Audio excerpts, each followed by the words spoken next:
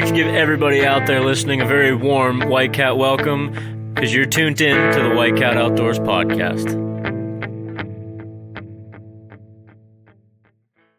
What's going on, guys? Episode 26 of the White Cat Outdoors podcast. We have a packed house here tonight. Tom showed up. He missed last week, but he's here. Back in action, boys. And Nick, after being gone for most of last week's episode, showed up again. Hey, what's going on? But for the record, I was there the whole time, just wasn't on the mic. Yeah, I don't know. I'm not believing it. And another guy that you guys already know, he's been on a couple podcasts in the past. It's my dad, Frank Myers. Nice to hear he's all again out there. I had to bribe these guys hard this time to get back on. Yeah, we are getting pretty tired of you. And we got my uncle and Nick and Tom's dad on the podcast for the first time. It's Todd Soboleski. How's everybody doing out there? Glad to be here. Yeah, and as you guys just figured out, we got both of our dads on for the podcast because it's Father's Day. So for all you fathers out there listening, thanks for listening and happy Father's Day. Yeah, appreciate it because you guys are the ones that are getting everybody outdoors. So much appreciated. This week's podcast, like I said, it's Father's Day special. We brought both of our dads on because that's who got us involved in the outdoors. And we just want to kind of show our appreciation for them and bring them on because, we owe a lot of what we know to them and, our grandpas and everybody that gets to celebrate Father's Day. Everybody knows Uncle Frank. He's been on a few episodes. But Todd here, my dad, we referred to as both and Uncle Todd throughout the night. We don't know you yet. Well, I know you. The listeners don't. Some of us know. So I guess just give us a little rundown who you are and what you like to do outside. I got involved in the outdoors, ironically, from my father as well. And I just really took a liking to being out in nature. And just the family traditions, the going to hunting camp. But he's also an avid fisherman. He's always had boats his whole life, so we've been out on the water. We've been in the woods. It's just a relaxing and enjoyable time, and it's just something that he brought me into, and I shared with my boys, and a couple of them took on to hunting, one took on to fishing, and it's just whatever your preference is. There's no right or wrong. I really enjoy nature in general and being outdoors. Yeah, we got into trapping together. Did you do much trapping growing up? I did not. My father he trapped when he was younger, and then got involved in the adult life and going to work every day, and kind of gave up on the trapping. Didn't have time for it. He got out of it when the market was high too. It sounds like. Yeah, and I really never had anybody that showed me how to go trapping, and then I think it might have been Uncle Frank showing you boys how it was done. The coon dogs, actually, I think was a lot of it too, because we needed practice for the dogs. Yeah. So you guys brought me into trapping, and I really, really enjoyed coon trapping and beaver, muskrats. We've caught some ducks and squirrel. And some never know what you're going to get in a foot trap. There's always a non-target animal in there someplace. Yeah, it's crazy. You said ducks and, snapping turtles, everything. It just, you never know. But yeah, we've had a pair of blackbirds sitting in there together. You caught them both in one trap. Yeah, it was in a box trap. We were trapping coons. Like you said, it's not illegal. We're not targeting them. There just happens. But we actually, me and my dad caught, what was the 53-pounder? At the White Cat Outdoors headquarters of Beaver. Yeah. And for those of you that don't know us, my dad was actually the previous owner of the White Cat Outdoors headquarters. He was generous enough to gift that over to me and my brother. But he's been going up there for, I don't know how long. Oh, good 30 years. Anyway, my dad and his old business partner had owned it prior to me owning it. And I had it probably for close to 20 years, and then the boys showed a great interest in it, and it just happened to work out to their advantage that they're now the proud owners. Yeah, definitely our advantage because nothing much changed except taxes, and it showed up with my name on them now. So Yeah, so you still get to use it, Uncle Todd. You just don't got to pay for it. yeah, I think my dad outsmarted us on this one. That was the years of wisdom that got us on that one. It'll win out every time. For sure. It's just Which it's like does remind me we have to discuss the taxes because you were paying half and Tom was supposed to pay the other half, but I told him I would help him out till he got out of college. That and is true. Now he's employed, so it looks like the next one's coming straight to you. Yeah, I guess that's only fair. That is true. Time to start garnishing wages. Yeah. So Talk I'll to that pick guy up the you work next one. for. And see if Yeah. he can't help you out. But yeah, for those of you that don't know, I'm actually working for my dad now, so we're spending even more time together, and we're actually getting ready to do some serious farming here up at the headquarters. Actually, yeah, that's a pretty good announcement we could make. The newest equipment we just got acquired for getting stuff done at the new farms and everything. Yeah, we just got a 18-foot steel trailer, all diamond plated out. Pretty serious. That's going to take our tractor up to the headquarters and do some farming. We have maybe like 6 acres worth of planting to do, and me and my dad have enough seeds and fertilizer and lime to do about 12 acres. You got like a whole smorgasbord, like ready for a hobby farm out there. But We'll figure it out. Some of the food plots just might have to grow a little bit more, or overseed it a little bit, being it's the first year it's being planted. But I want to jump back to the trailer real quick. Does this have anything to do with using Sam's trailer? yeah, let's touch on that for just a second. We found out, we crunched some numbers.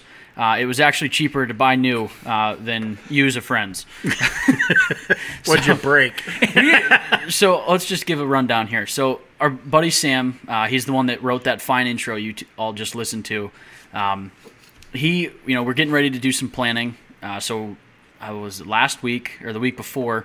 I think it was 2 weeks. 2 weeks ago. 2 weeks ago, we went to go out and prep the fields, brush hog, get ready for spraying and all that.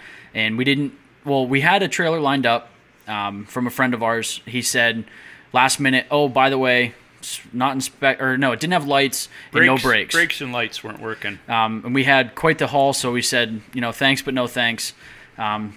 Sam got a hold of us. Oh, I got a trailer. All you got to do, I would buy a spare, so in case there's Just a problem. in case. Which he said you shouldn't have a problem, but so just in case. That's fair. So we went bought a spare. Actually, Tom bought a spare. Got all the way up there. Rode fine, but when we got there, one of the tread on the tires was completely gone. It had now turned. You just see my dad actually pricked himself with the wires. It was that bald. Sounds like a bearing issue. So we replaced the one tire, and when we put it up on the block, realized that the other, two other ones, because this actually goes back even further. Yeah, there's a story before that one that has to do with me. So 2 other tires had also been totally dry rotted and needed replaced. Only reason it was just 2 other ones is Frank had recently replaced a tire when he hauled something up there. So I think Sam needs to rent it out 2 more times, and he'll have new tires All the way ready to go. around. But That's the slickest way. You guys should take notes. Once your tires start going bad on the new trailer, just start- start loaning it to Yeah. people. Works great. We actually ripped the light housing out of one of the lights because when the tread came flying off it. So it was a big mess. But we were actually, to be truthful, we were looking at buying a trailer anyway. Just didn't line plan up. on buying 1.5 trailers. Yeah, exactly. Like our This good buddy, made our decision a lot easier. Yeah. our good buddy Trevor, he always says we'll laugh about it later, and I'm sure this is one of those situations where, we're laughing about it now. So This is only 2 weeks, so it is later, and we're laughing. So Didn't take long. no, not too long at all. We're over it. But yeah, we got our new trailer, and we have beans or soybeans, chicory, clover, brassica, radishes. and then we buckwheat. got some like no-till bags like that you get at Field and Stream and stuff that for small killer plots. But Yeah. So coming up in a couple weekends here, we're going to be doing some farming up there with my dad. Hopefully producing some big bucks. My dad had the reign for I don't know how long of the biggest buck up there. Why don't you tell that hunting massive story? 7-point. Before we get to that buck story, because that is a great way to lead into this, but this is also related to climber. Owen Zimmer, who we had on a couple weeks ago, that was manages whitetail properties and stuff, had contacted me. He listened to our podcast on putting food plots on the headquarters, and he made a suggestion that I just wanted to throw out because I haven't talked to you guys yet about it. He said You pretty much always do this. When somebody talks to you, you're like, I'm not going to tell them until we're on recording. it gives us something to so talk we about. look like dirtbags if we tell you you're dumb. Yeah, but it's not, because it makes a lot of sense. And it's coming from Owen, who knows what he's talking about. As long as it's coming from Owen and not you, I'll listen. Yeah, it did not come from me. This isn't out of my brain. I'm just the messenger here. But Owen had mentioned possibly fencing off, and this isn't just for us, but for anybody, fencing off a small section of the soybeans to if you plan to hunt it late season, fencing it off so the deer can't get to that section, and you can kind of use it to your advantage on stand location. If you're doing a big enough area, if you're doing a small plot of it, but if you're doing a large food plot, which I think we're 2.5 acres we're doing. I think 2 acres. Yeah. 2 acres. So he not really suggested, but even just threw out the idea of maybe fencing off a 1/4 acre, just to keep the deer out of that, and then late season open it up. And he said a lot of times will help flood deer to that area, and you can kind of set it up for a predominant wind and a pre-set stand location. What's the best way to fence that off, Nick? Just using the dual string lines? So the way we've done it up at camp that's been really effective is basically 2 rows of fencing, basically like 2 strings or 2 ropes or however you want to do it. One at about like chest height and another one just below knee height. And you do that 1 row and then about just wide enough to get a mower through. So about 4 or 5 foot in. You do another of the same size or same fashion. And for whatever reason, it messes with a deer's depth perception. And even though it's only 5 foot high, the deer believe that they can't jump it. Obviously, it's not a 100% fail-safe, but we saw it really effective up at camp. Effective? Yeah, we fenced off a lot of. It was actually sweet corn that we planted. It wasn't actually really intended for the deer, and it's just an inexpensive way to. Yeah, if you want to build it 20 foot tall, by all means, go for it. But if you're short on cash and just looking for something to try and deter them from stepping in, that's an effective way to do it. But that makes a lot of sense. If you've ever watched a deer jump over a fence, they don't step back 3 feet and jump over it and clear it by 4 feet. It's straight up, straight down. Up and straight down. And it doesn't matter how high it is. It's not. There's never like a launch over a fence. They get right to it. Yep. So for whatever reason, that's 2-stage thing. That's a real good idea. Like I said, I can't guarantee that it's going to keep deer out, but I know that it is effective on keeping a majority of deer out. Right. But like I said, that could be for anybody you could use to fence off an area. And I've heard Jared Larson's done that on some food plots and has noticed influx of deer coming through once it opens up late season. And, this is like post-rut. So the deer are done rutting around, and now their focus comes back to food. And now you've got this untouched bean field. Mm-hmm. And it doesn't have to be beans. It could be whatever food plot you're putting in the ground, really. Right. But like I said, I just wanted to throw that out there because I talked to Owen about it. But yeah, so let's get back to the old reigning world or state record buck on what we call it. It's the world headquarters for White-Cat Outdoors, so it was our world record buck we had on the farm that you were reigning for almost 20 years at least, I would say. Possibly. Nobody really hunted it for quite a while there. Yeah, there was a few years with no entries. Yeah. But yeah, so give us the rundown of that buck. Take us back, because I honestly don't know if I've heard the full story on that buck, to be honest with you. That unfortunately was a kind of a mercy kill. I had a buck come walking in, and he wasn't really limping, but he was just kind of slowly walking, and it was odd because it was probably about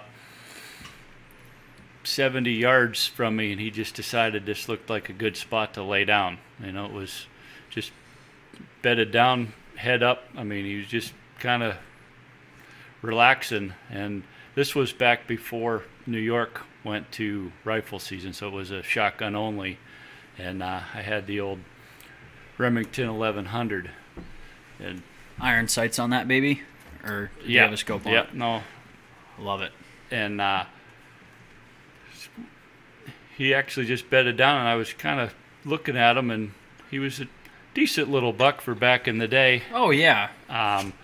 And I just kept an eye on him, and he just really was really content just to lay there. And I figured, well, I guess he must have came for a reason. So I put the bead on. Just the way he was laying, it was kind of basically right at on his neck, just kind of right between his head and his shoulders. I figured I just kind of centered on there, and I was up in a lock-on tree stand.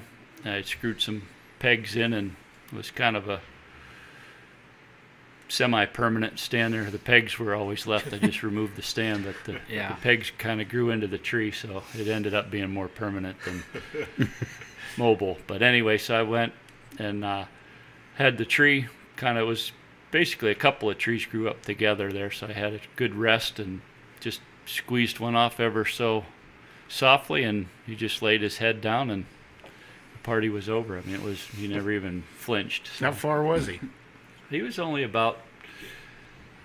probably about 60, 70 yards. Which that's a Good good deal. poke with with open a slug sights. gun, that's Yeah. a good poke. Yep. It was maybe a little luck in there, but Hey, you know what? I had luck and a good rest and a gentle trigger finger, and That's Job all you it all need. came together. But I actually gave him a few minutes, and I climbed down and went up to start the field dressing process, and lo and behold, another hunter had come sneaking through, tracking the way he came, and said he had shot and hit it, and he did. Unfortunately, the back leg was a little bit loose and rubbery, So he not had really a lethal definitely- kill, though. No, he hit it in the back leg, and it Well, that shot in the neck, that must have been mine. Must have took him off his feet with that shot back there. yeah, I put him out of his misery with that Achilles tendon shot. Hit that femoral artery, and he was done.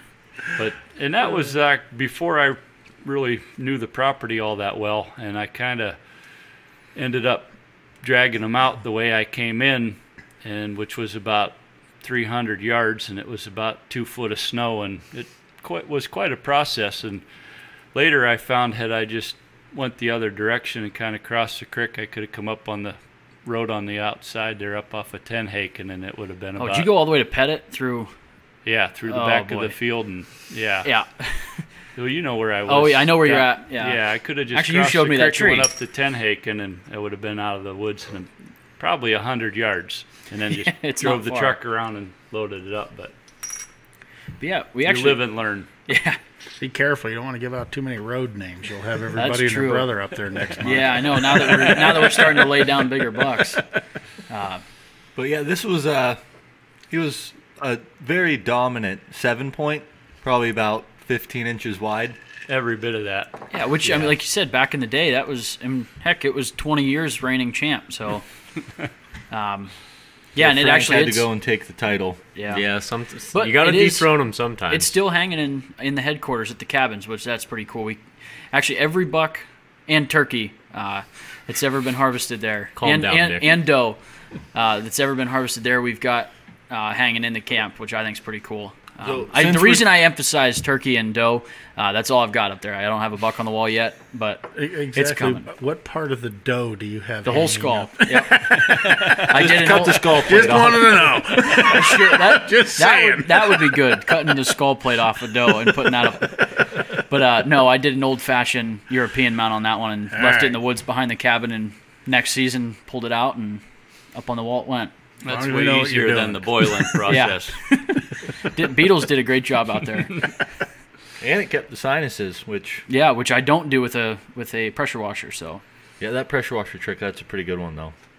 Just if Yeah, you're it is. doing a European mount, boil it for 15 minutes or so, and then pressure wash the meat right off of it. It works real good for fleshing a deer hide too. The pressure washer. Yeah. You can flesh a deer hide pretty slick with one too. Yeah, they're pretty tough. I wouldn't. Have you tried it with anything besides a deer hide? You'd probably blow it to pieces. I bet you. I've never tried it with a coon, but I bet you could a coon or Yeah, a they're beaver. pretty tough. They're pretty tough. I wouldn't try it with a muskrat. No, that's kind of Pieces like flying everywhere. you really don't even have to flesh those hardly after you skin No. them. They're just kind of like peeling a sock off. They're Mm-hmm. so thin.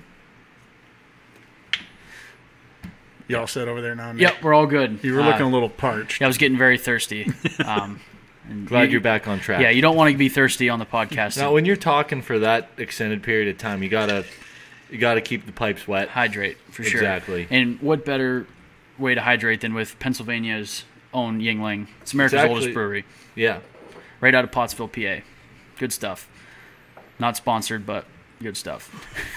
So I do want to get into, obviously we just covered the buck up at the headquarters and stuff, but maybe go back to one of your earlier memories. Yeah, I I'm think- talking to my dad with hunting with your dad, because I know Grandpa's was a big time hunter, hunted all over. But just to interrupt real quick, Just right quick. before, this is a great idea, so I just wanted to get it out there so everybody can hear it. After this, I think our dads should each share their first buck story.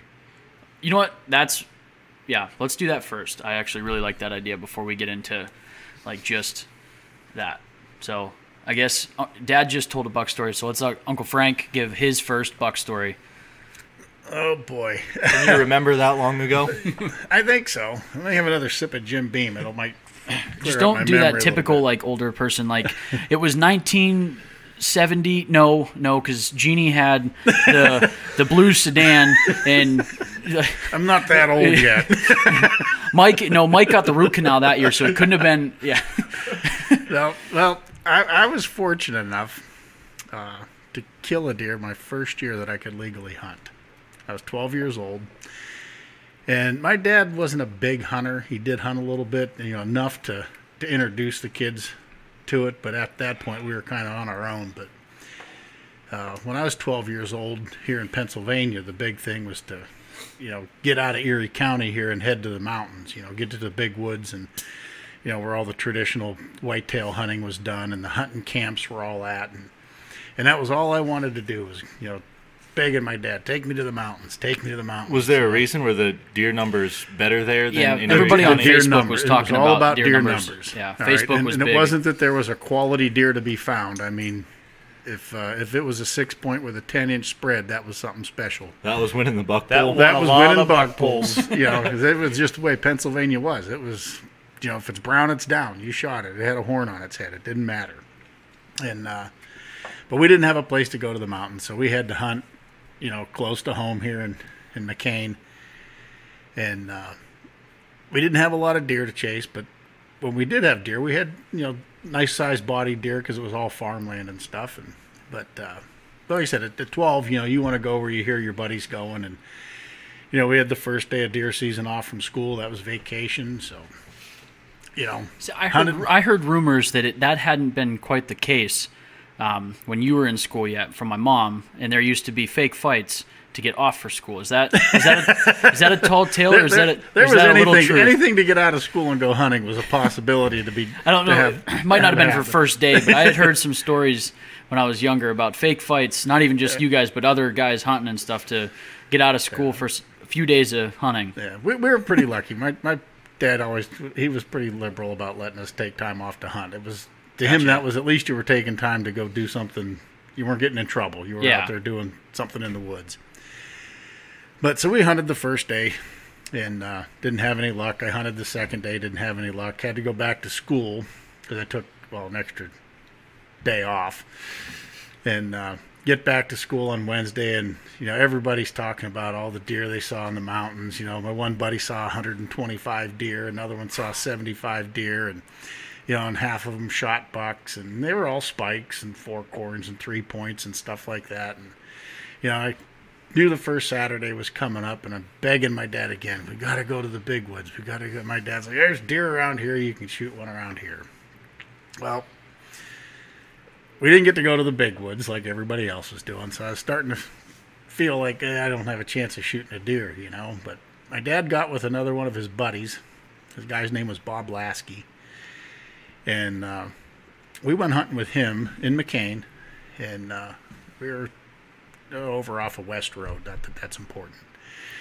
But I was carrying an old 1873 Springfield 4570 that was handed down from my great-grandfather through the family. What power scope did you have on that? It was a red dot, actually, Tom. Quite the gun for a 12-year-old. And this gun's still around. I mean, my son's used it a couple times. I don't think he shot a deer with it yet. I've missed a couple. I was going to say I was gonna bring it up. I'll just be honest. We've got an empty casing at the cabin. Yeah, 405 grain slug. It moves about 1,400 feet a second. Almost as fast as today's bows. Right. Yeah, we always laughed, and we always said if the deer was watching, he'd just duck the bullet as it went by, you know. But it was a pretty accurate rifle actually for what it was. You know, it was in good shape. So we went hunting with this friend of my dad's, and they put me on stand, you know, at the edge of a wood line overlooking a field alongside some corn, and they went and did a little loop through the woods, you know, to try to push something to me because I'm the kid, you know, and I'm sitting there, and I wasn't sitting there 15 minutes. And from the opposite direction that my dad and his buddy went to push deer to me, from behind me came out this, what was in our world then, a big buck. I mean, a big buck, you know. And it 60, 70 yards off my left-hand shoulder, and it just kind of loped across the field out in front of me, and I pulled up and took a shot at it and missed it as clean as could be, you know, and it ran into the woods where my dad and his friend were at. And I'm sitting there, I knew I missed. I mean, I knew I wasn't even close, you know, and it's a single shot trapdoor gun. So by the time I got another round in it, the deer was gone, you know, and I'm just kicking myself. Now I'm really feeling How bad big was it? It was, I mean, that deer, well, I know exactly how big it was because I'm going to kill this deer in a minute. So We'll just leave it a big buck for now. I'll tell you, at this point, it was the biggest deer I'd ever seen in my life, you know, in the woods, you know. So I'm sitting there and I'm really just down on myself, you know. I couldn't believe, you know, my one chance, and I mean, I remember thinking, man, my one chance at a deer, and it was a great deer and this and that, you know, and I blew it and I screwed it all up, and I mean, this is a 12-year-old beating himself up, you know. And it wasn't 20 minutes later, he said that deer ran into the woods where my dad and Bob were at, and he come walking back out, and he was walking down the edge of the cornfield that was off to my right at this point, and he was about 150 yards away, coming up, just walking. And I looked at him, and I knew it was the same deer. So I pulled back the hammer on that old trap door, and I'm like, man, that's a long shot for this gun. I'm going to have to hold up a little bit. And I knew, I mean, I'd shot the gun a lot. Even as a little kid, I shot quite a bit with it. Held up just, you know, just above his back line a little bit. Touched off or squeezed off around, and as soon as I shot, that deer straightened out like an arrow and bolted. And I knew I hit him. I was excited. I was like, whoo, man, I just got one. Well, he ran up the cornfield about 30 yards and dove into the cornfield. And I was hot on his tail. He's already halfway. Better not give him a minute. Just go right There after. was no giving him time to go lay down and die. I was off and running. Never bothered to reload that gun or nothing. I was moving as fast as he was with everything I had. And I got up to where I saw him dive into the cornfield, and there was blood everywhere. You know, I had no idea where I hit him. I just knew I hit him, and when I saw the blood, I was like, oh, I got him good. So I started following him, and I didn't follow him for 50, 70 yards into the corn. And there he was, all piled up. And I'm looking at him, I'm all excited, and I picked up the head, and I'm looking at the horns, and I'm counting the points. I'm like, 1, 2, 3, 4, 5, 6, 7, 8, 9. I can make one out of that. That's 10. That one could probably even be 11. I can hang a ring on it. That's 11. You know, it was, I don't know, 16 inches wide, you know, which, like I said, for Pennsylvania back then was just, that just didn't happen very often. No, it didn't. You know, so now, as excited as I am, it only took now about another minute to set in that I'm 12 years old. There's a lot of work to do. There's a lot of work to do. I don't even know where to start. So I pull out my knife, you know, and I'm trying to reposition the deer, and I look up out of the corn every now and then, hoping to God that my dad and Bob would show up, because I don't know what I'm about to do. And I was just getting started. You know? And I'd whittle away for a little bit, and I'd peek up and look, and whittle away and peek up, and well, finally they come out, and my dad, he's looking at Bob going, where the hell did that kid go? You know, we left him over there by that tree, and now he ain't there. Heard a He's few gone." shots ring out, and now he's gone. He's gone. Blood everywhere. So, but at that point, I'm waving and hollering, got my hat in the air and stuff, and they come walking over. And in today's world, it was actually probably a 9-point, you know, like I said, 15 inches wide, 16 inches wide. But as a 12-year-old kid, I was trying to work it for 11. But it ended up being the biggest deer shot in school that year. So Perfect. it got me hooked on knowing that I don't need to go to the mountains to shoot a deer. I can, if you do your due diligence, put your time in. And obviously I was 12, I had a lot of luck involved there. But they're around. But the deer there, you get out and hunt them, spend your time, and stay positive, and you'll end up with your first deer. Yeah, they say there's a big buck in every block, you know. And I think I'm a there's firm some believer of that. There's a lot of truth to that. But So that was my first deer. Take it easy with the mic there. Well, you know, thing got in the way. So not only that was your first deer, period, not but just your best first ever buck? since, yeah. That was the first deer I ever shot. Yep. And it stayed the best deer I ever shot until I was probably 25 years old. You know, but pretty exciting. I was pretty happy as a 12-year-old kid. Well, that's yeah. Bonus, that same rifle, following year, shot my second buck. I love it. Perfect. So, but that's my first deer story. My 12-year-old deer story didn't go quite so well. However, I was lucky enough to go to the mountains. So you were the one that he was making. See, that's one of the guys I didn't like.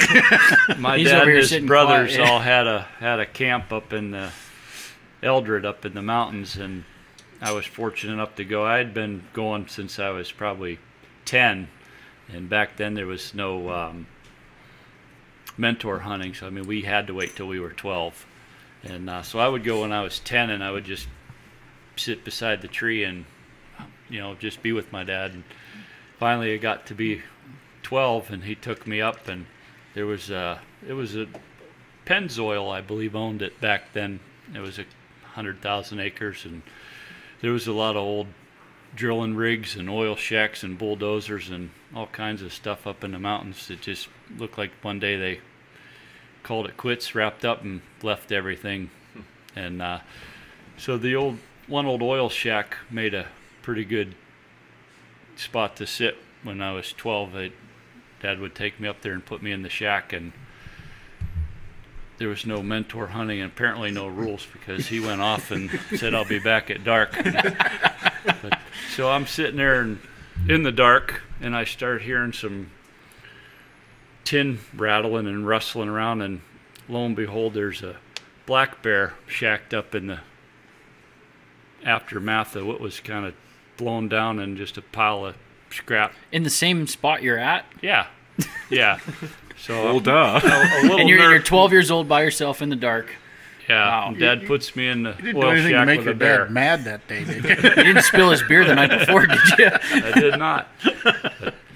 So I make some noise, I guess, getting the candy bar out, and that's enough to spook the bear. Well, the bear's finally gone, so now I'm at ease a little bit more.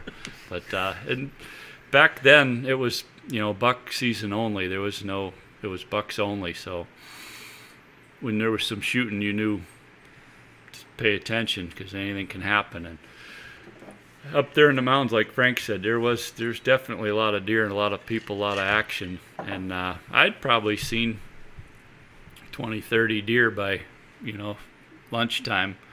I think a lot of them were the same ones running back and forth. They're getting scared and bumped, but Getting shot at 15 times. So I'm up there, and lo and behold, I'm just actually right around lunchtime. I kind of gazing around and see some movement and focus in a little bit. And this is probably a good 150 yards away. I can see, and it's a couple deer. I can't really make them out yet, and they're working their way a little closer. And as they get up to probably about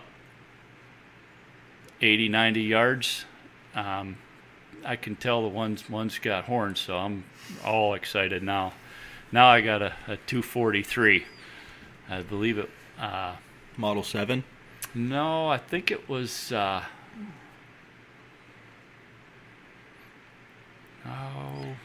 I thought it was the same one I shot my first buck with. The Winchester? Yeah, Was the it Winchester Model 7. I think it yeah, was. because we Okay. shot our first bucks with the same gun. Yeah, unfortunately, well, I'm getting to it. So this buck 7 or 70? 70. Model 70? Yeah, my bad. The Seven's- Remington's Remington's a a Model Model 7. 7 youth model, I think. Yeah. But yeah, it was the Model 70. Yeah. Now we're on the right track. So, and this one's got the good old Leopold 3x9 on it, and I got it cranked all the way up, and I can see that buck in there. And unfortunately, he's just kind of facing me, and I don't have a good broadside shot, and I don't have a mentor to tell me what to do. I figure, and he's starting to kind of look around. You kind of can tell that they aren't going to be around much longer. So it was, unfortunately, it was a now or never. So I put it right dead center on his chest and just squeezed one off, and he just folded up like a sack of potatoes. I mean, he hit the ground so fast. I grabbed all my stuff and started running down to him, and I had my gun leaned up on a tree, and I pulled my backpack off, and I was looking for my pocket knife, and just had gotten my knife out. And well, actually, I take that back. Before all that, he was kind of laying there, and I figured I better just give him one more to be safe. Did you text your dad to tell him you just shot one? We did not have cell phones. So I'm starting to realize that second shot, that is exactly where I get that from, because I've got plenty of stories of just one more follow-up shot just in case I don't want him going anywhere. Yeah, so the buck was laying at my feet. He was still, I could see him kind of snorting a little bit, breathing, but I mean, he hit the ground so hard I was sure he was just about to die at any minute, but I wasn't taking any chances. So I pulled a John Wayne, I guess. I kind of just held it down by my hip, and figured I'd just give him one in the neck off the hip, and that would seal the deal. So, and his head kind of bounced up, and some dirt flew, and I knew for sure this was over. So I leaned my gun up on the tree and started to get my knife out, and it was probably about 10 degrees, so my fingers were just about numb at this point, and I'm trying to fiddle my knife out and finally get it out and get everything situated. And now everything I had leaned up against the tree was probably about maybe 10 yards from the deer. It was just the right tree that I had, their limbs that I needed to lean everything up on. And as I'm walking back towards this deer, it decides to just jump up and take off like 90 miles an hour. Ouch. And I didn't even, my gun was 20 or 15 yards behind me. And by the time I got back to my gun and turned around, I had heard 2-3 shots, and he was long gone out of sight. So we trailed him up for a little while for the blood, but never did find him. Probably finding a gut pile. I did actually, after looking around a little harder, I found about 3 points left. It was my hip shot. I believe I must have just shot him right in the rack. And, So you still got the trophy. I do still have about 2.5 points. Perfect. In the gun cabinet, but that was unfortunately my 12-year-old first buck story. That's Well, a what tough about lesson learned. Your there. first Successful. your first Yeah. successful buck. Tag in the ear kind of thing. I think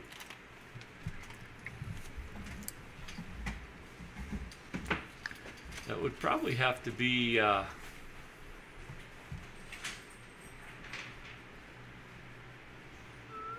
buck up in New York.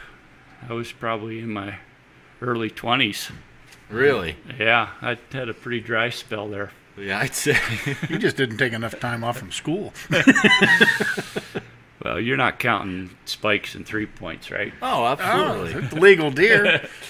No. Legal deer during the season. Yeah.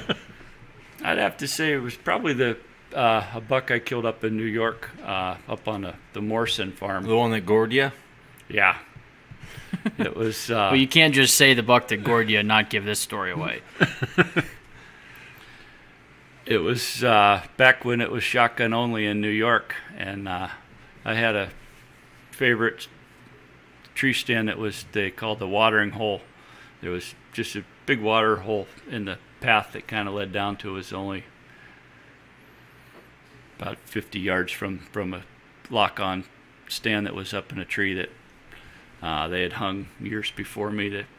And the same thing, the pegs, the bark had grown around the pegs and around the chain holding the lock-on up. But Is that the one when the one broke?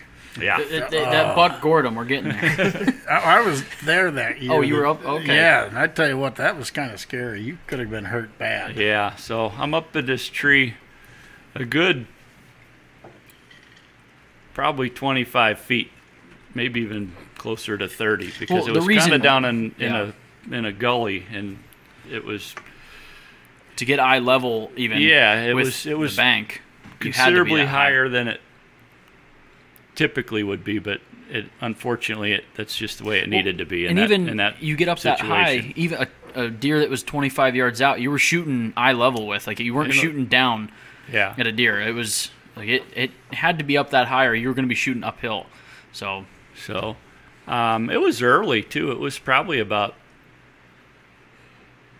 before 9 o'clock in the morning, and this nice little buck just kind of strolled in solo, and he was only, I'll bet he was 50 inside of 50 yards, 50 max, and broadside, and I laid the old crosshairs on him and squeezed the trigger, and he took off like a rocket, and I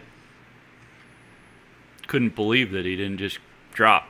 So I gave him a little bit of time, and I crawled You down. learned this time to let him lay a little bit. I did let it. Yeah, I give him about 3 minutes, and so I climbed down, and I go to where I shot, and lo and behold, I could not find a single hair, a drop of blood, absolutely nothing. I was dumbfounded. There was not. I just couldn't believe that there was any way I could have missed it, because typically I'm a pretty good shot when it comes to target shooting, and I just couldn't believe it. So I searched and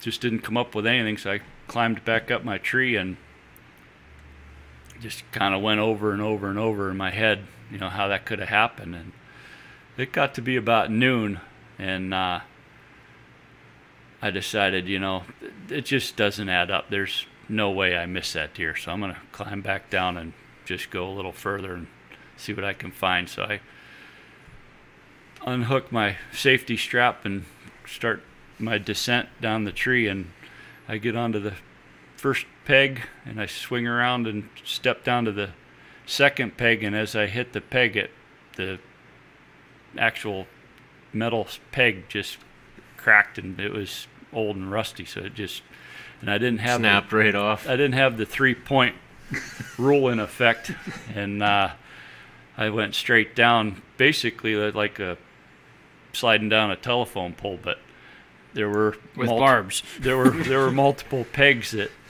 one of them actually caught me right in the belly. I was probably about 10 foot from the ground, so I was starting to pick up some pretty good momentum at that point. Really moving. And it hooked me right under the belly and just up to middle of my chest. Missed So it your was chin, though? Yeah, it was just about a 20-inch gore from my belly button to my top of my chest. And I would have bet money that I was going to be having to push some stuffing back in. You were lucky as hell there, because that could have been a disaster. Yeah, It yeah, really it really could have could.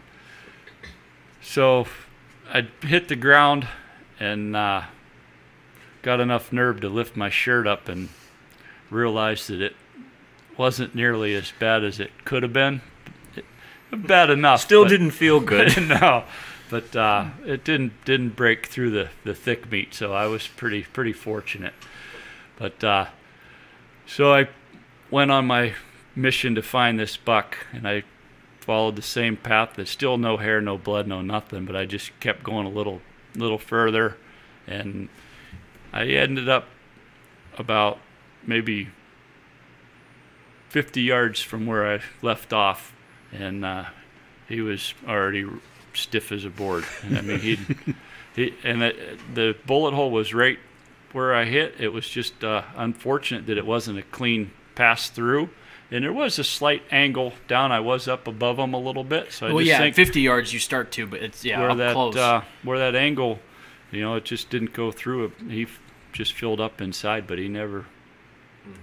So I did end up getting him, and that's where the goring story comes in. I figured I better dress it up a little bit, and got back to camp and told him how I went to field dress him, and he jumped up and started swinging his head and caught me in the stomach, and I lifted my shirt up, and oh my gosh. Yeah. You had everything for a perfect story. Yeah. That was a pretty nasty cut, though, you had. Yeah, up it was stomach. a little rough. Like I said, that could have been a real disaster. That was scary. We were unsupervised that year up at camp. A lot of the camp owners and higher members all had gone out to Powder River on a big whitetail mule deer combo hunt, so they left us unsupervised. It's a dangerous thing.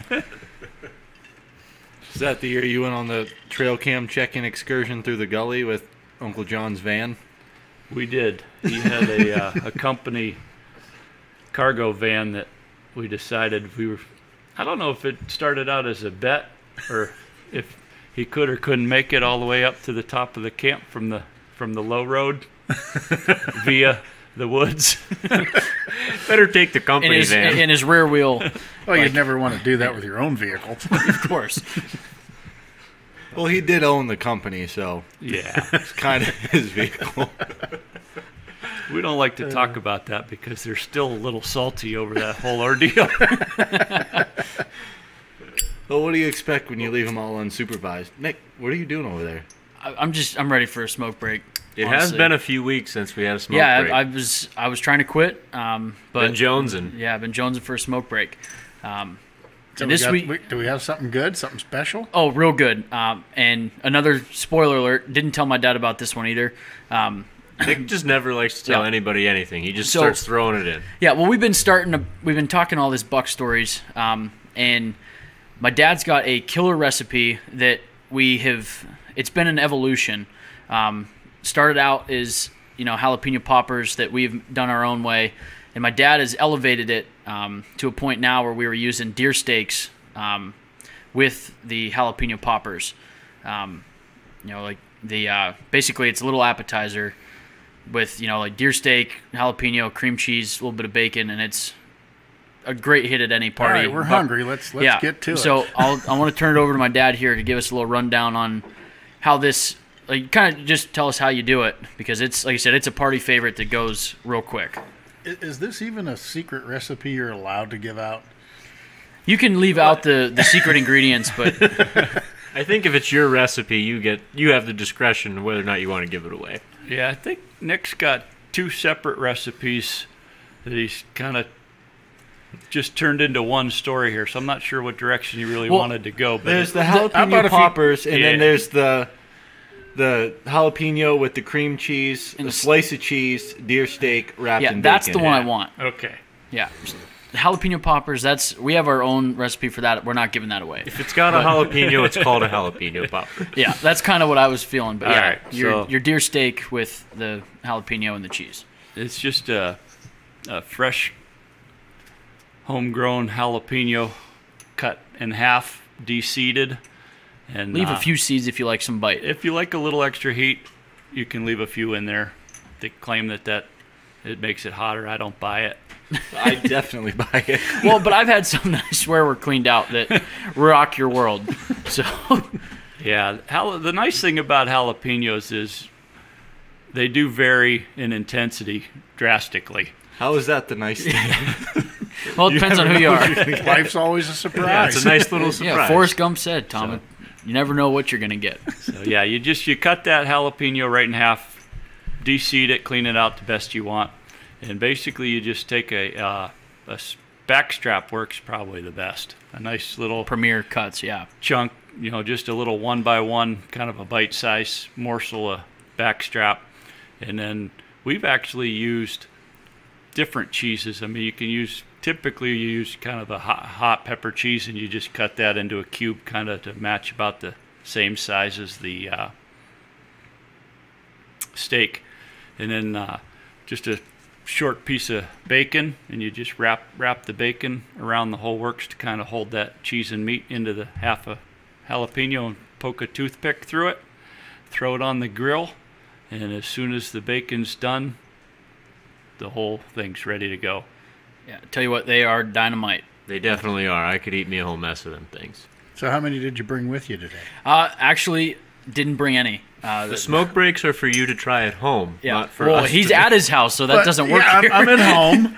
It turns out, Look I around don't know. you. Turns out, the studio's at my Uncle Frank's house, so So we like to kick him out of his house once a week. Well, drink his we beer and then leave. It's a great system. And the We- whiskey. Yeah, okay, yeah. The whiskey does get touched, it's a really good system we have. It's a good business model, really, for anybody that's interested. We'll lay it out for you.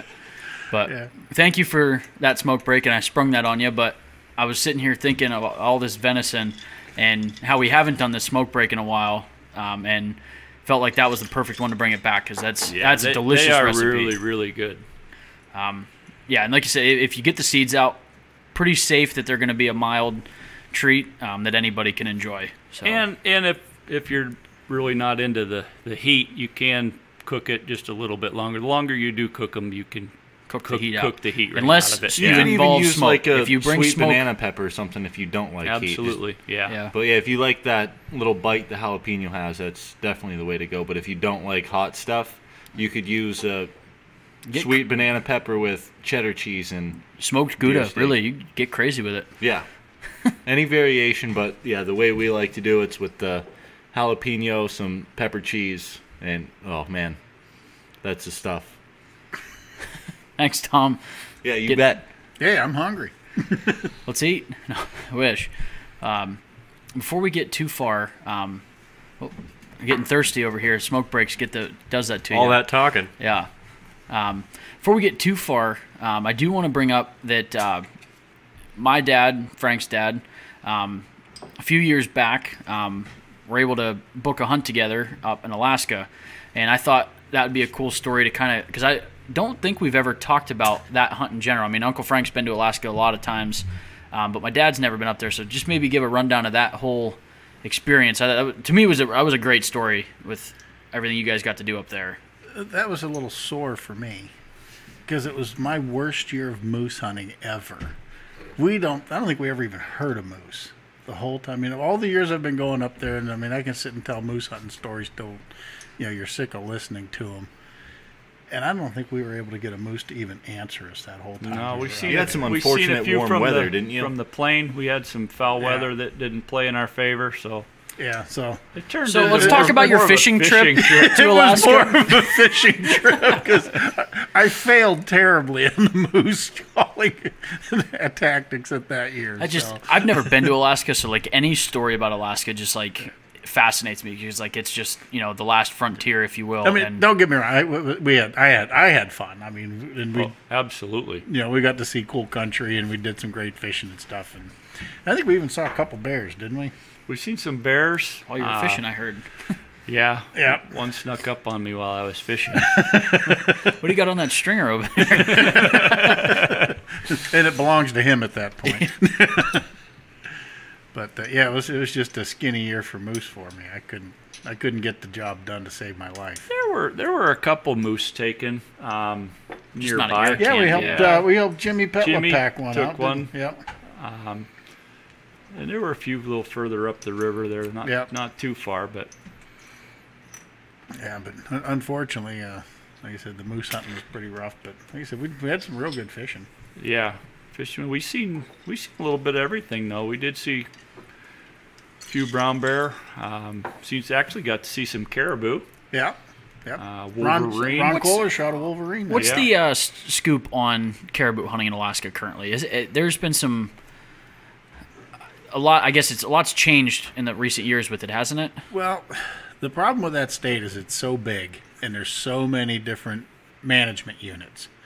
So, Are they bigger than the management units in our area, or are they the same size, and that's why there's so many? oh God, no, they're so much. I mean, they got management units up there that are the size of than our Pennsylvania. state. Oh, okay. I was just curious. Like I said, I've never looked into no, it. So when we talk about the caribou changing, I'm usually referring to the areas that I'm used to going yeah, to. you're familiar with. And, we were up the Nushagak River drainage, and that was typically the Mulchatna herd of caribou.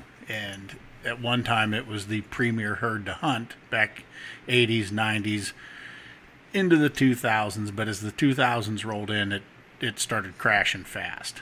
And so now that area is closed to non-residents. Is that due to overhunting, you think, well- or it just times change?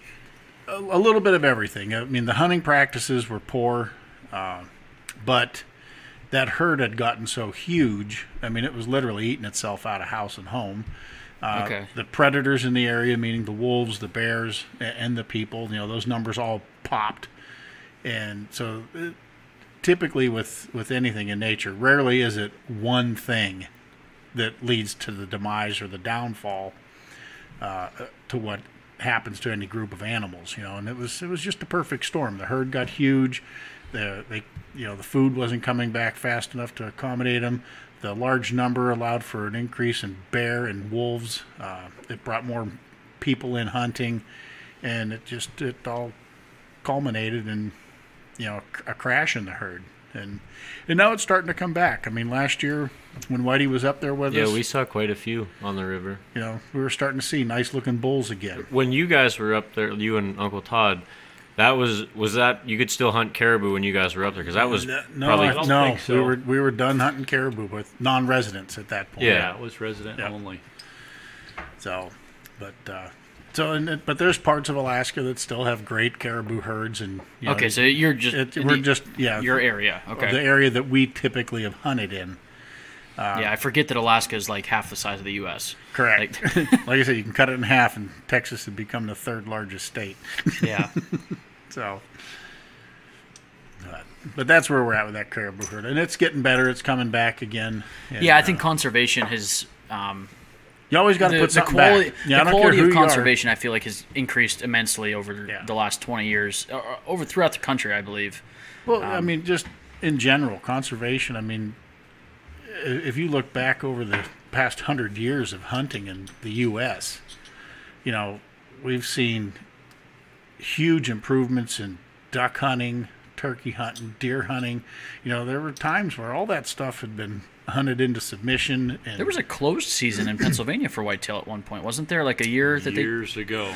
long before my time. Oh, okay. Before, Yeah, because yeah. I've read about like to a point where like populations in Pennsylvania had gotten so low where they actually closed the Well, season. and they imported deer from Michigan into Pennsylvania to help replenish the Wow. deer stocks at one time.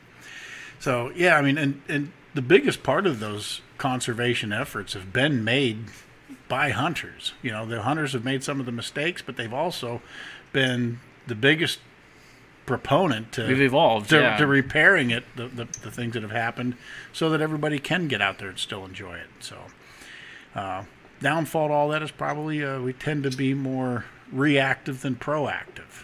The Game Commission, the powers that be, all of us, Yeah, they don't start fixing the problem until until it's it's a problem. broke. Yeah. and like I said, it's easy to sit here and be an armchair quarterback and Yeah. look back and say, well, if we would have done this 20 years ago, we wouldn't have this problem. Well, Yeah, you don't see it. Any genius can do that. It's looking into the future and Yeah. solving problems before they become problems. So, but no, the caribou herd in our area is starting to come back. I don't know that that's going to mean hunting for non-residents anytime soon, but we saw Looking up. more. Yes, it was looking better for the past couple of years. So, but yeah, let your dad talk a little bit about how he felt about that whole trip to Alaska. The guide was terrible. It was all bad. We've established Yeah, 1 out of 5 stars would not recommend. No, it was a phenomenal experience. Just being up in Alaska. I mean, I don't know, wherever you go in the woods and you think, my God, nobody's ever been here before. But up there, you could actually kind of get that feeling, and being on the food chain up there is kind of a eerie feeling too. I mean, You're no longer the top. Yeah, I don't think you are the top up there. But we ended up flying all the way across country there. We ended up leaving Seattle maybe to get up into Anchorage, and then we got a flight over to Dillingham, which was an interesting little airport. Yeah, very interesting. It was still pretty little then, wasn't it? Just a kind of a steel shed, basically, but that was the actual airport. But we got. Where do you check your bags in? Is there a bag pretty return? Much you're your own bag checker. Yeah, you're still allowed to have knives and stuff on those planes. And guns. I believe it was the Otter. Yeah, It yes. was an otter and a beaver. Yep, we flew in on an Otter. Yeah, you pack all your stuff up there, and I think we had just a few extra pounds than recommended because he had to bounce it up and down a couple times off the water to get us up over the hills on our way to camp. And that's like one of the things that like a lot of people don't talk about when they're going to Alaska. You know, they talk about their hunt and, you know, the animals they saw. But one of the more fun things is the traveling aspect up there, because you do see things in those airports, those tiny little airports and those planes that you would never see anywhere else. Well, yeah, I mean, we basically were responsible for loading the plane with our gear. And then as we were finishing up, starting to get in, the pilot was already working on the controls and getting ready for takeoff. So he says, you know, make sure that back door's latched. And I've never latched a Otter back door in my life. So Not a pilot. Wait, you're telling me they didn't teach you that in high school? They did not. But, so basically, it's Just give it the old shake, say that's not going anywhere. exactly. It's pretty user friendly, but just the fact that Make sure the tape's not peeling back. Yeah. It's baler twine. Make sure you get 3 full wraps on that loose screw. just pull it tight and twist the knob and hope she stays. Slap it once, that's not going anywhere. Ready to go. So yeah, then he takes off for blue skies, and we're just not getting any higher, and he's going faster and faster, and the tree line's approaching, and so he does. It's kind of like skipping a rock. He just kind of gets a little momentum going and bouncing off the water, and sure enough, we just barely cleared the treetops, and up in the sky we went. And unbelievable scenery, though, to look down and just to see all the drainage rivers that just S-curve like a big giant snake. You know, just like Frank said, you could go north, south, east, or west and still be on the same river going the same direction as far like upstream. But so Wow. sometimes compasses, you know, you question whether they're accurate or not. But Really trust them up there. yeah. But so we ended up getting dropped off, 120 miles north of Dillingham somewhere? Yeah, about that. Just outside of Dillingham. Yep. That's Yeah. about right. Just up there, short little flight, and found a nice little river bank to unload all our gear. And so we pulled the plane up with some rope and kind of tied it off as we unloaded all our equipment onto this river bank. And I mean, there's absolutely nothing around. And the plane gets all our stuff unloaded and then takes off. You're on your own. There you are. Now what? So, well, Frank and his buddies, they had some friends that were going to bring some boats by sooner or later, take us up. At some point, Yeah. there may be boats. There was one little interesting part of that flight in, and I don't know if you were ever aware of it or not, but our pilot, it was his first time up into that part of the Nushagak River drainage. He'd never been up there. And Yeah, it's coming back to me because I remember the plane going like sideways so you could get a different look at what was. well, he didn't know where he was going, and I don't fly well, so I tend to like get in the plane and try to sleep because I get motion sick real easy. Well, as we got up there, Charlie, the pilot, kind of nudges me, and he's like, "Hey, I think we're close. You want to take a peek and see if anything looks familiar to you?" Well, that is which brought about a couple of them circles and looking around to try to like reorient Pulling 2 G's, doing a circle. exactly where we were at on the river to make sure we were hitting the right landing spot so we wouldn't be like 20 miles from the camp we were supposed to be. It was only a few minutes in the plane. I don't see what the problem is. But it did all work out just fine. That's funny. Yeah, it did lead to a couple extra circles trying to make sure we were in the right spot and noticing landmarks and stuff like that. So, but we got off the plane all right in one piece. We grabbed our fishing poles and actually, I think might have caught my first grayling while we were waiting for the boats to come. Yep. I don't think we had to wait too long for Paul to show up, did Paul we? showed up with a boat and one in tow, and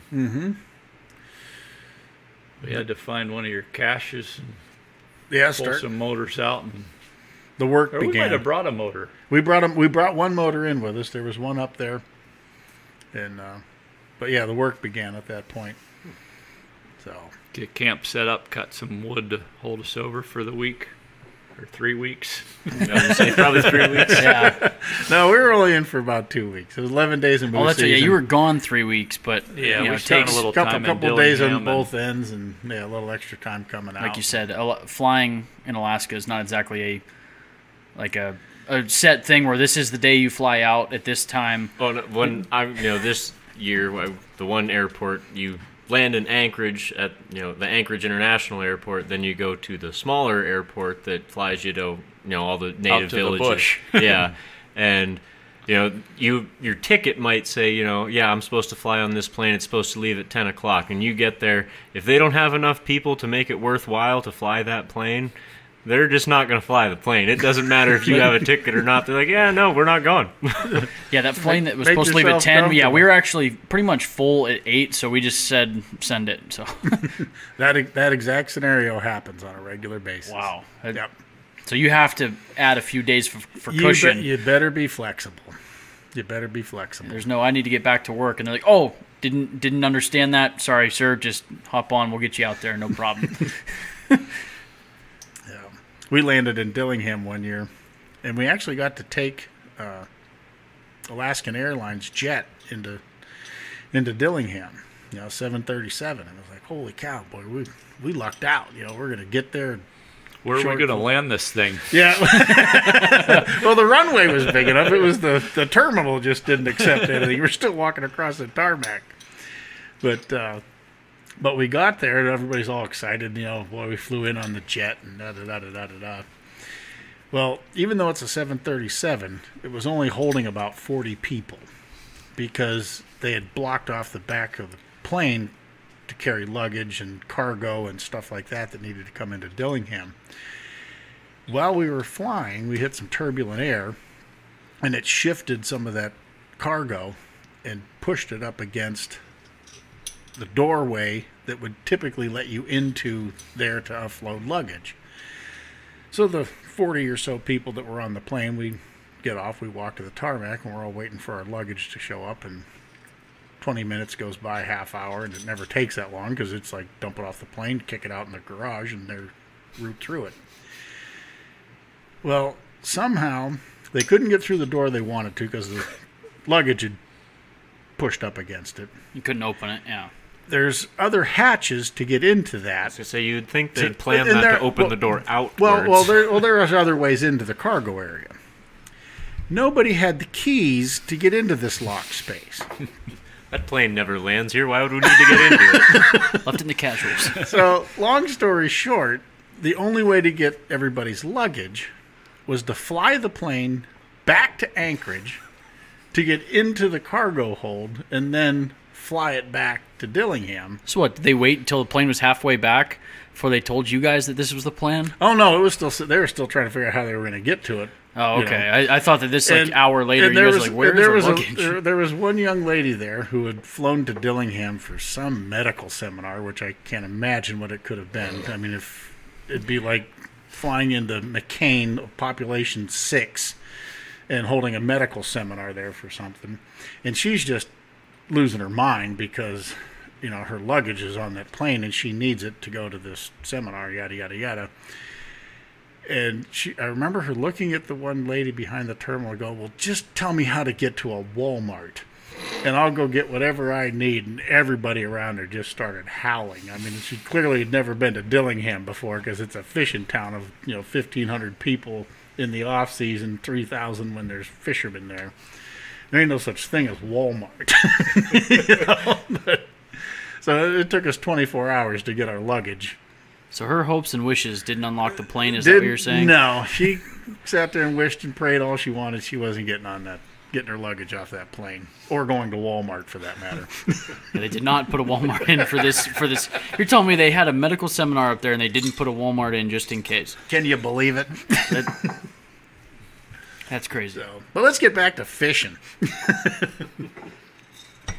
So yeah, we'll run through the fish you guys were at, or not really targeting, but I mean you guys caught a variety of species. Yeah, we had some time because we got up there before there was actually a lot going on. We had some guys that were going to do some bear hunting and some moose hunting, and we were up there before even the season's open. So we had some camp to set up and some scouting to do and some time to kill. So we ended up doing a little fishing, and it was really unique for me because I'd really never fished for salmon like that, and especially up in Alaska where we were at the right time of the season where the silver salmon had turned bright red and with a big green head, and it was pretty neat. And we ended up catching a lot of silver salmon, some what were the grayling, some char. Dolly Varden. Dolly Vardens were really neat. They were, I always thought those were Dolly Vardens. That's Quite a few northern pikes. yeah, we did get into some pikes. Yeah, we did hit some of the sloughs for some pike fishing, didn't we? Yeah, we sure did. Mm-hmm. And they always told me how bony they were and not good eating. And I don't know if it was because you didn't have a whole lot to eat for a day or two, but some of that pike was the best eating. It's one of my favorite eating. actually, yeah, Frank said the same thing. Pike's one of his favorites. Yeah. That's a nice white flaky meat, I can't say I've ever eaten pike, so I can't speak on It's it. definitely worth it. The old red and white KO wobbler does the trick up there. Well, you're just gonna give all their secrets away. Why don't you give them lats and longs too? I guarantee most of our listeners are never going to be fishing that part of the Nushagak. Well, if you tell them exactly if you where are, though, they you, are you now. you definitely want a red and white KO wobbler. You do have to Cut clip one a hook couple, off. Got to Yeah. cut two off. You're only allowed one. Yep. Unless you're the fish warden. I've caught the one fish warden up there, the game warden. I caught him fishing with treble hooks one time. Well, that's for they're collecting data. It's no longer fishing. Yeah, it was him and his girlfriend going up for the weekend. It was camp. And every rod in his boat had treble hooks on it. I was like, "How you doing there?"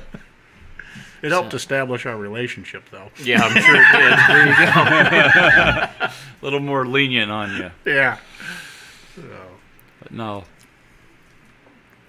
We actually, one fishing story wasn't even us fishing. It happened to be a bald eagle come down through one time, and he must have caught himself a silver salmon. And traditionally, they you'll see them where the fish will be parallel to his body, I guess. I don't know how to describe it, but they'll grab it, by So the his back. nose is in line with his nose? No. Right? Or so the other way? Perpendicular, Perpendicular, I guess. okay. Yeah, perpendicular. The eagle's nose is flying north, and the fish is Heading east and heading- west. You bet. Gotcha. But this particular one must have tried to get away, and he ended up scooping them by They're the both side. headed So north. they were both Headed north. nose was both facing the same direction, and kind of like he was just taking them for a little tour.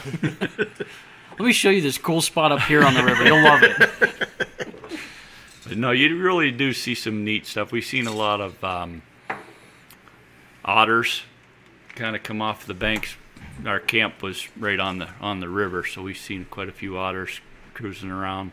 Now, so I've heard Uncle Frank and Frankie talk certain places they've hunted where they already have like camp established, if you will. Were you guys like totally in the bush? Like, was there any preset stuff up there? Like, you guys have had like almost like sheds that you box up stuff for following seasons. Yeah, we'll take like what we did like doing our moose camps. We'll have like wooden floors that we just build out of 2x4s and put the tents on top of that. And then when we're done for the season, we'll tear the tents down and then we'll just stand those floors up and make it, like a shed to put all the tents and everything in, so you don't have to haul 500 pounds of stuff back down river, and then back up again next year. So just as much as you can leave up the river, that's what we try to do. So is that the case where you guys were at? Were you guys out like totally in the bush? Not quite the same. We actually, I'm not sure how they prepared or planned it, but I know I was just kind of along for the ride, so I didn't get into the details of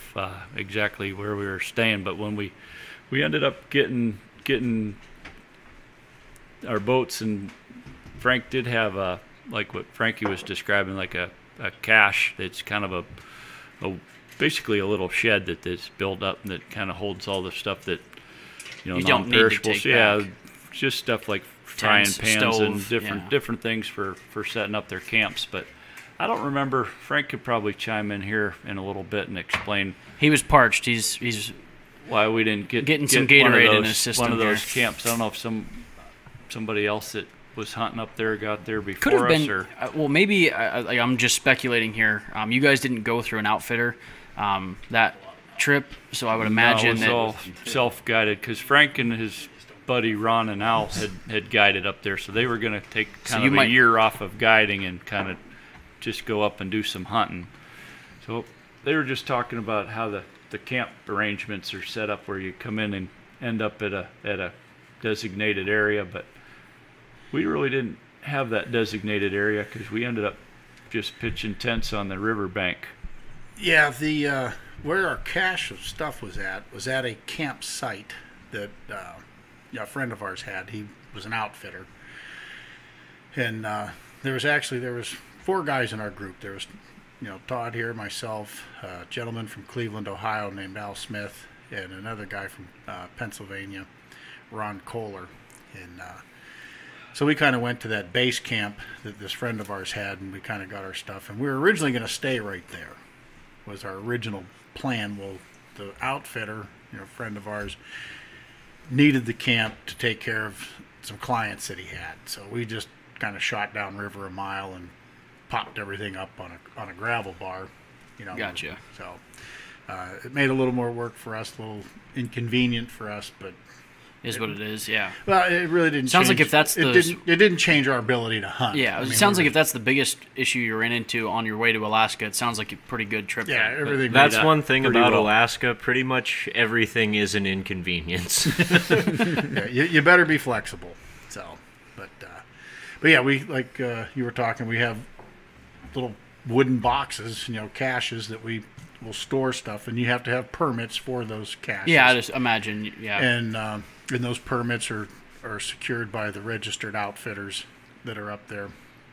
So, and the size of that cache is determined by the permit that you have and what you keep in that cache. Those are all details that go into that permitting process. So, but it saves you a lot of time and effort when you're trying to set camps up. If you can leave cots and tents and pads and the stuff that's going to stay there year in and year out, if you can leave that kind of stuff in the field, you can save yourself a lot of shipping costs. So, but yeah, we had to tear that thing apart, and I think we set Paul's camp up for him too, and then went down and set ours up. Right. Yeah, we got like double whammied. We got to build 2 camps. And how nice of you! And hunt out of one.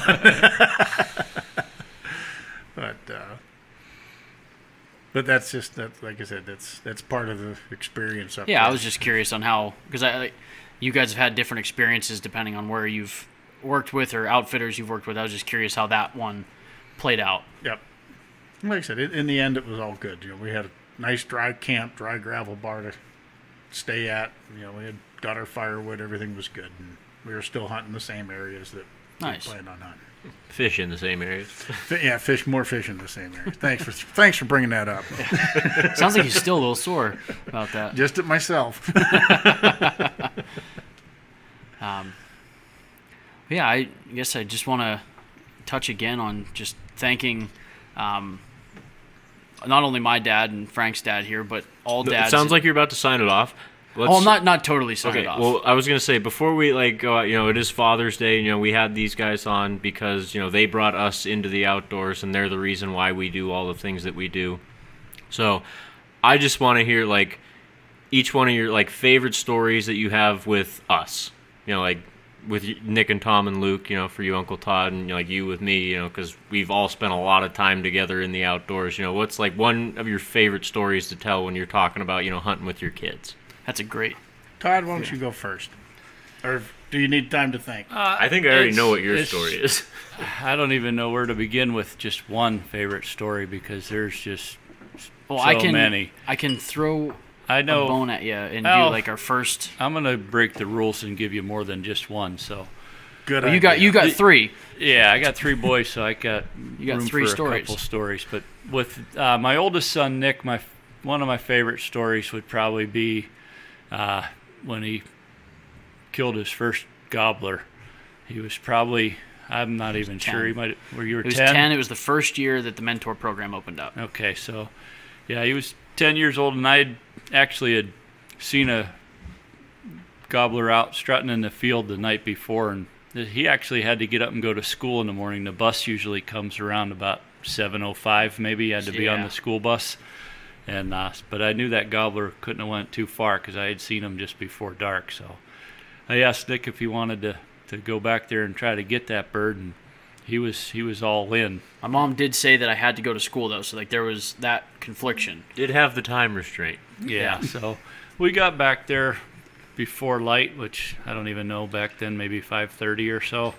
Yeah, I mean it was early. People And, that turkey hunt understand. We let it unfold and didn't really hear a whole lot after first light, so we kind of made a few soft clucks and yelps, and that bird was gobbling probably maybe 150 yards away or so, and so we just kind of let it play out a little bit more, and we were pressed for time, and I do get a little bit excited when I hear birds gobble, so I call a little more excessively than needed. So we started giving them a little more excitement our way, and you could definitely hear him closing the distance pretty fast. And Nick was, he was 10. We had a single shot 20 gauge. I think it was the old Savage 99. I think a 222 over a 20 gauge. Yep, single shot with a scope. I had one of those as a kid. Yeah, I killed I always wanted to get another one just because I had one when I was little. And so I had Nick in my lap, right between my knees, and my back was on the tree, and Nick's back was on my chest. I mean, we were just real tight, and the bird, there was some grapevines or something that it kind of had to work around, and it was kind of hung up on the other side, and by the time he worked around, I mean, this bird was in our lap. I mean, it was like 20 yards. When you had whispered, when he gets in front of that grapevine, go ahead and give it to him. Yeah. So, and Nick's got the gun up on his knee, and he's between my knees. Everything's all tight, and there's really no movement. Everything was ready to go long before that bird came into sight. So he come around that corner, and I whispered in Nick's ear. I said, "Go ahead and take him when you're ready." And the bird's coming closer and closer. And mind you, we didn't have decoys or anything, so it wasn't like there was anything to pull him a different direction. He's coming right to the sound. Yeah, but I mean, we can't call at this point. I can start seeing his eyelashes already. And I'm just wondering, at what point. He got closer and closer, and I believe after the shot we paced it off.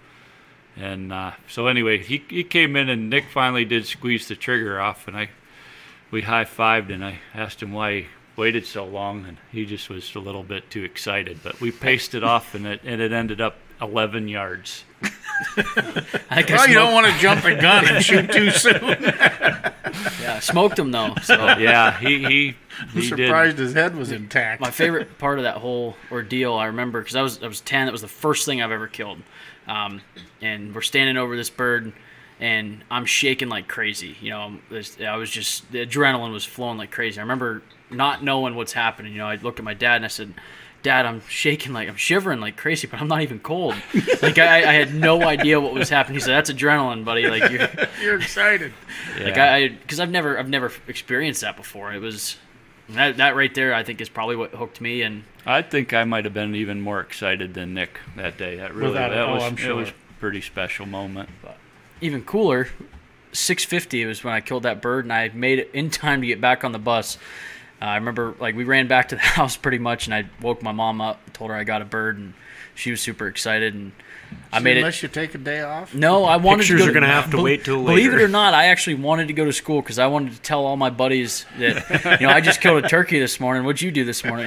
So I was bragging like crazy all day. It was like 4th grade. And these kids don't even, I'm telling my teacher I'm shooting turkeys in the face with shotguns. But that was, like you said, it was my first time, or not first time hunting, but first successful, killed something with my dad. And I think that's probably what sealed the deal and kept me in the woods every season ever since. Good deal. Good deal.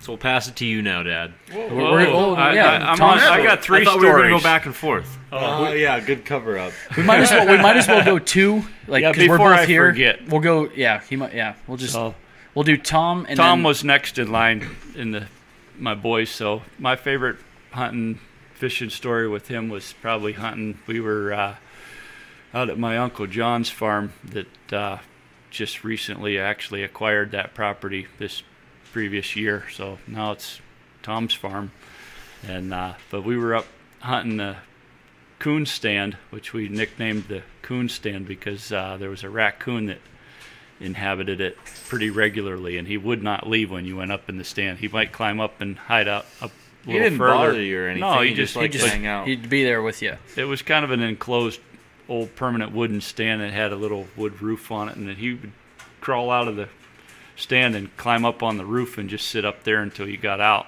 and then he'd come back in. But he never That's bothered kind us. of cool, but, though. yeah. He'd peek down every once in a Yeah, while, but he'd never bother you.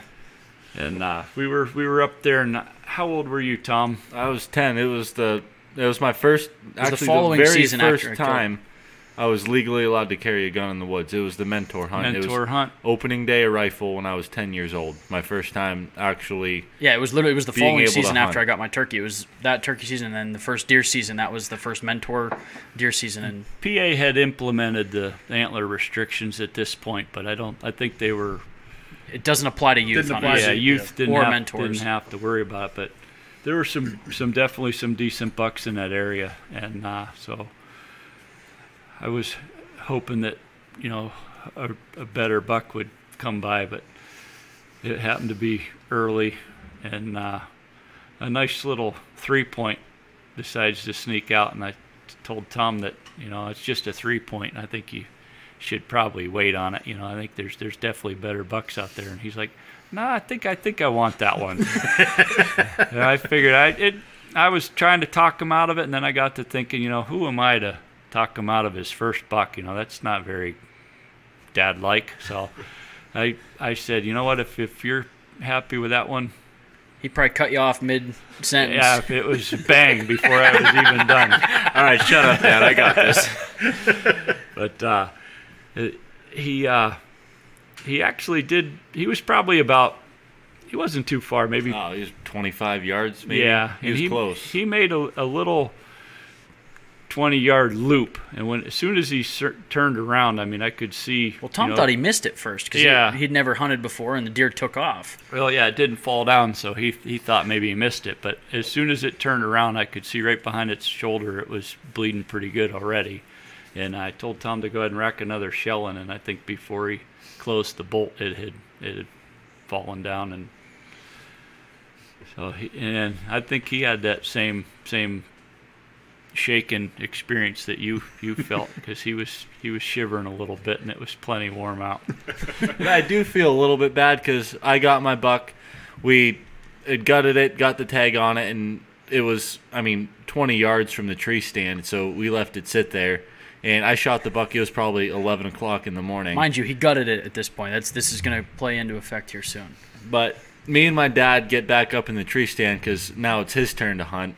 And about every 2 minutes I pull the binoculars up to, I thought you said you were pulling your scope up and putting the crosshairs on him. well, just making sure he wasn't going anywhere. After he's been gutted. Yeah. That's what it's important that you understand that the buck has been gutted when he's doing When I that. was 10 years old. I'm pretty sure he's not going any After farther. hearing your dad's story about shooting his deer Yeah, twice, yeah. and he got up and ran away. We've got a few questions. I might be nervous too. So after about an hour and a half of me checking on this deer every 5 seconds, my dad finally said, okay, I think he's ready to get out of the stand and go up to the garage and start celebrating. So I did cut my dad's hunt a little bit short. We were probably out of there by 1 o'clock in the afternoon, but Yeah, I was ready to get to didn't the bother barn me and one bit. That was start a great, partying. great day. Good story. That's hilarious. We'll let Uncle Frank take a turn, and then we'll go back to my dad to finish it up with a fishing story with Luke, or of some favorite memory, because Luke couldn't join us tonight. He's on a third shift schedule right now, so we can't get him in the studio, but still, he's big into the outdoors, just on the water instead of in the woods. So Well, I'm going to tell a story, and I don't know if anybody here knows this out there in the world of White Cat Outdoors, but I actually have a daughter too. I don't know if that's ever been brought up. it might have I been don't briefly mentioned Okay. that she's So- married to the guy that did the intro, but Yeah, that would the be guy it. you referred to as a friend earlier who did. He's your my intro, cousin, actually, He's yeah. actually Brother-in-law. He's actually His family. Yeah.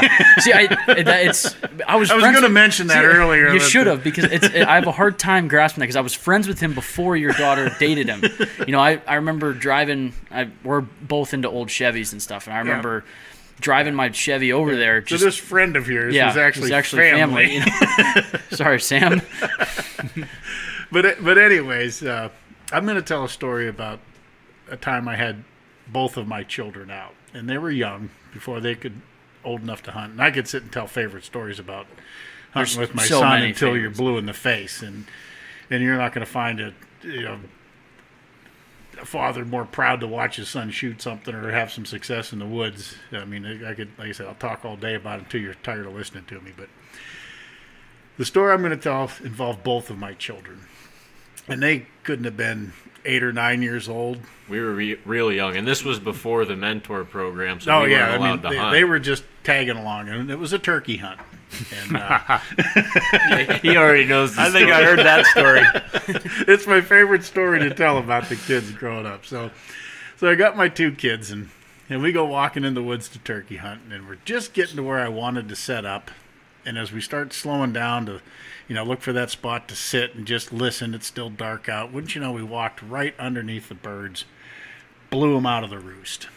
So I was like, damn it. It's wasn't what I had planned for the morning. I really wanted some action to happen for the kids. You're with them.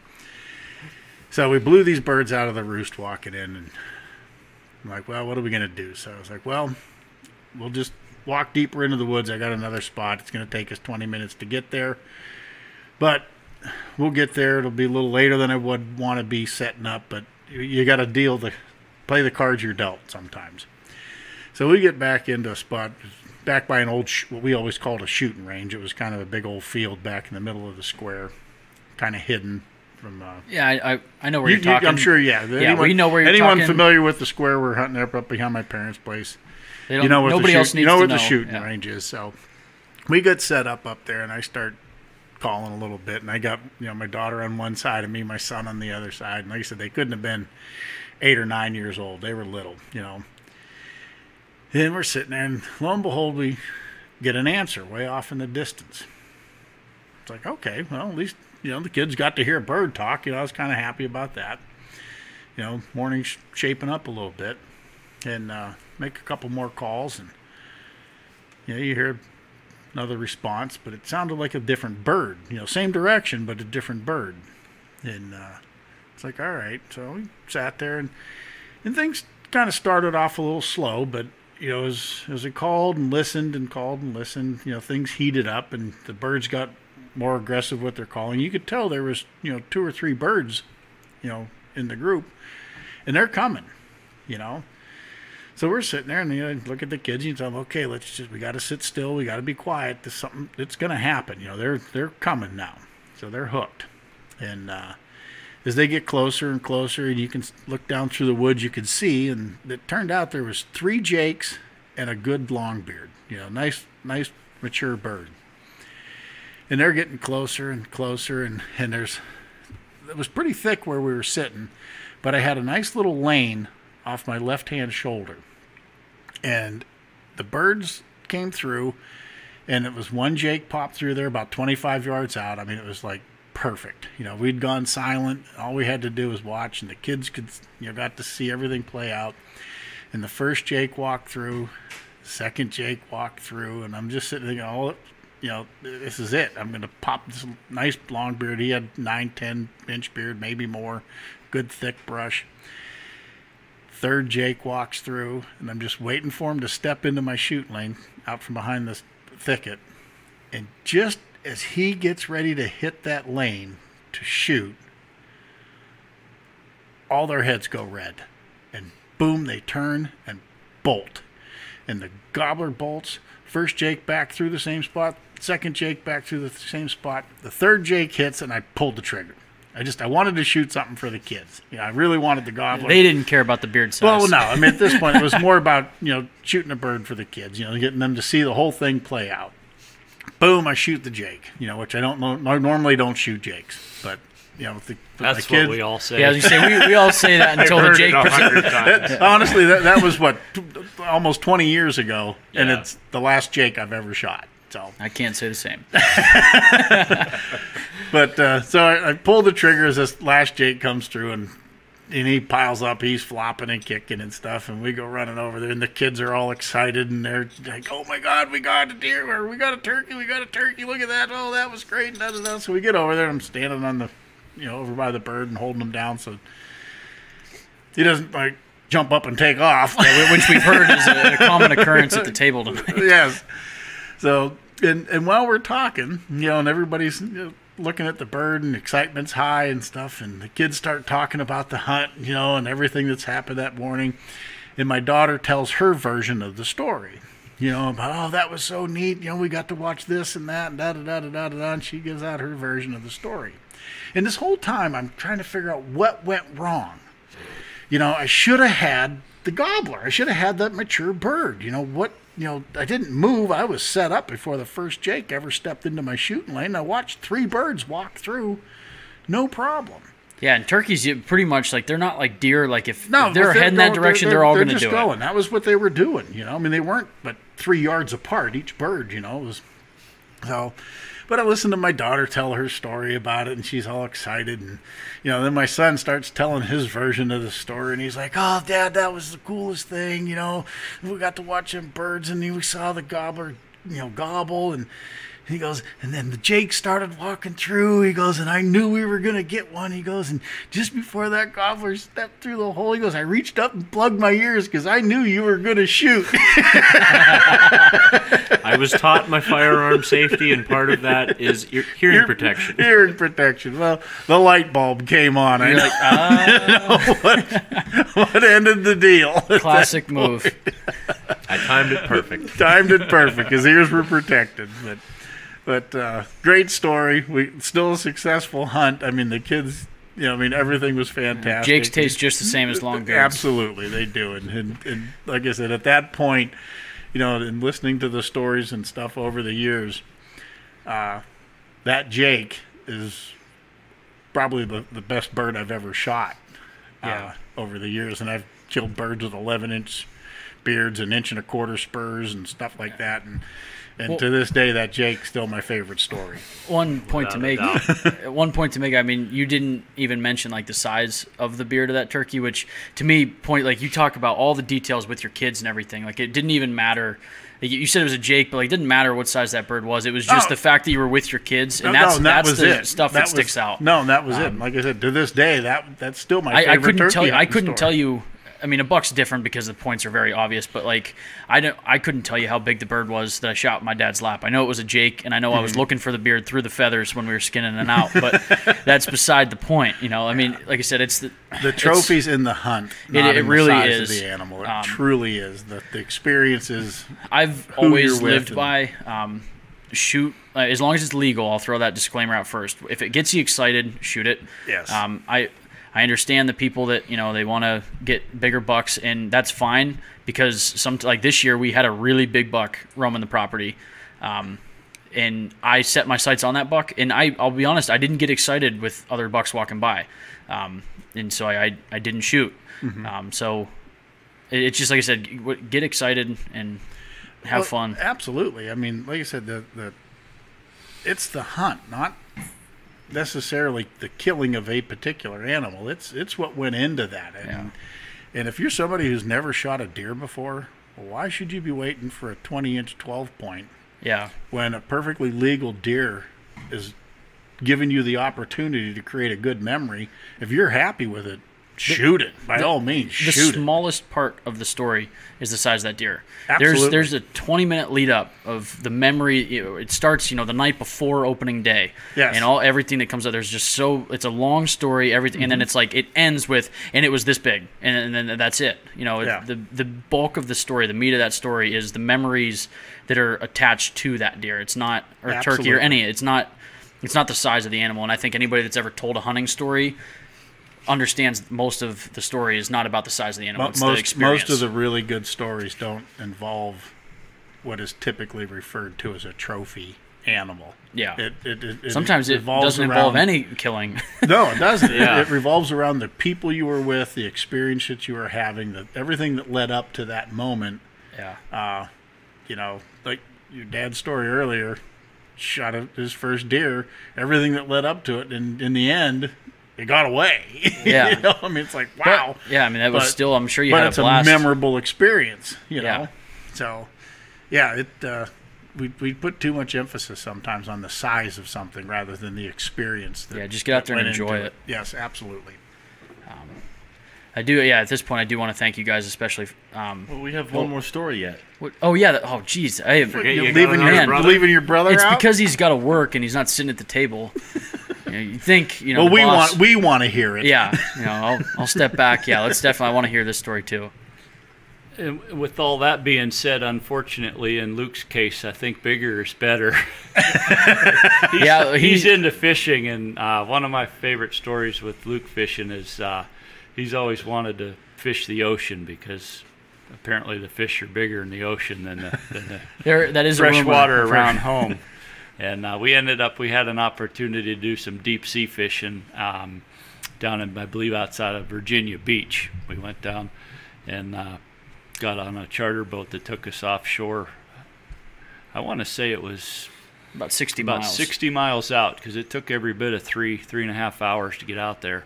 And we were fishing for some marlin and tuna. And so Luke, it was kind of based around Luke because he's the one that really, he has a desire for fishing like nobody It's I've ever an met. addiction. It's He's unbelievable. pretty good at it, though. He's very, very good. Yeah. I get to see the picture. He's good. always wanted Very to good. catch something big out of the ocean, so we ended up going offshore, and lo and behold, we put him in the chair, and it was kind of like the old boat on Jaws, where the big white chair and the cup to put the Seatbelt. butt of the rod in and to clip it on, and it was the big footboard, put your feet up on, and Boats in I mean, reverse. you yeah. really had to work the poles, and the poles were thick. I mean, the line looked like you could use it for a weed whacker string. And, the reels were enormous on it. It I was remember ridiculous. what they were, some pen something or other, but yeah, they were. I don't even want to know what those things cost. I mean, they're They give them Penn Internationals away. They're cheap. Yeah, Yeah, I'm sure they do. Yeah, it's like a buy one get two free thing okay. at Walmart. Yeah, we gave right next to the ugly sticks. Luke the opportunity to sit in the chair first, and he had first dibs on the first bite. And I don't even remember. We weren't on the water all that long, and not counting the ride out, but when right. we got but to yeah, our I mean, fishing spot. once we got our Poles in actual the bait water, out yeah. and we're trolling for game fish, marlin, and that, it was probably within a half hour we had a hit, and we had one on. I think Luke was already sitting in the seat at this point. Oh, yeah, pretty he was much- waiting. he knew who was getting the first Oh, yeah. fish. I think he probably as soon as we got to the spot, I think he threw that buckle on and was ready to rip. Yeah, and Just he in ended case up- anybody was wondering. Yeah. he ended up reeling it in for Oh, it probably took every bit of a half an hour. And we did throw it in reverse. You fish You that chase the big, you fish. kind of chase them down. Well- I mean, it's not like, Are you hiding what this fish is and the size? Or not till the end. okay, Well- I mean, do you want to give away like the size of the fish, or do you want to wait till the end? Well, wait till the end. Yeah, we Okay. didn't know what the size was till we got Okay. it to the boat. Why That's don't you let him true. tell the story, Nick?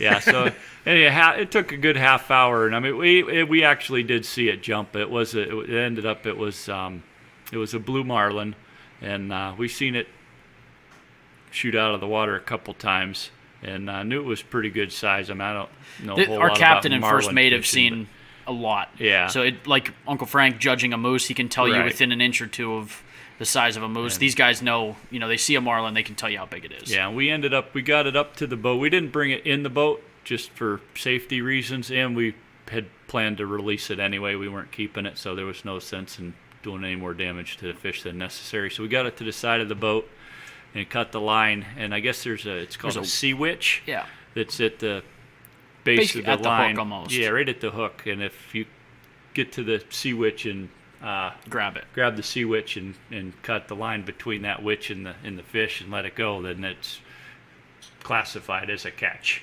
Gotcha. Which we ended up getting. He got a citation for it. Ended up it was estimated. By the way, a citation is a good thing. In this case. It's like a mark of a big fish. It's not like a citation, like a it's fine. like a trophy. Yeah. Yeah. So he got a trophy, a Citation citation for trophy. $400 for that fish. They had estimated it at 450 pound blue marlin. So, and at It that was a time hog. he was probably That's a heck of a about fish. 70 pounds. So, yeah, it took him a little while to get it up to the boat. We ended up catching some tuna, some yellowfin tuna, and White a marlins. couple white marlins. But that was pretty impressive. And the guy, our captain, had a what are those head cams? The GoPros. GoPro on his helmet, and had filmed it all. So he was going to send us the copy of the film because we had a couple nice shots of it jumping out of the water. And unfortunately, Mail's really slow. we contacted him for about a year and a half to try to get that footage, and never happened. did get it. That's pretty neat though, because 450-pound blue marlin isn't typically a fish you think about catching off the shores of Virginia. People talk about blue marlin fishing, and you think about Costa Rica. Or, yeah, exactly. Yeah. The So- Bahamas and Well, we found out off of coast of Florida and stuff like that. Yeah. I mean, anywhere but Virginia Virginia. Beach. So mid-Atlantic states. we found out in the course of like researching, fishing trips and different times of the year that we had vacationed in different locations, that there's actually basically like the marlins and tuna work from Florida all the way to Maine, and it's different times of the year that you're going to hit them in different states. Basically, we've fished Virginia Beach, Myrtle Beach. We've fished out of Florida. It's just depends on the time of year what you're going to get in that area, and like I said, you don't typically think Virginia Beach has got marlin, but if you does, hit it yeah. at the right time of the It year, produced that day. yeah. I mean, we got one blue and two whites, and a couple tuna, which Did you keep the tuna for dinner? Oh yeah. Actually, we gave some to some dude on the dock too. We first got this is kind of just a funny side story. We first got up. I mean, it had to be before 5 a.m. We're getting on the boat because you got several hours to get out to where you're fishing, and there's some I don't know where he came from or anything, but some shirtless dude, super tan, like probably lives out on the docks, came by, saw that we were getting on the charter, and he said, "Hey, you catch any fish? Throw me a bone, And we're okay. And we came back and we had 2 big tuna that we were flaying out, and he was sticking around, and we gave him a few tuna steaks. We had enough tuna to last the entire year. Right. So 2 tuna for a family of 5, and one doesn't even eat seafood. You got plenty of tuna. Right. So we gave some to some dude we didn't even know, and we were just happy to get out there and fish. But Good story. Yeah. Good story. So.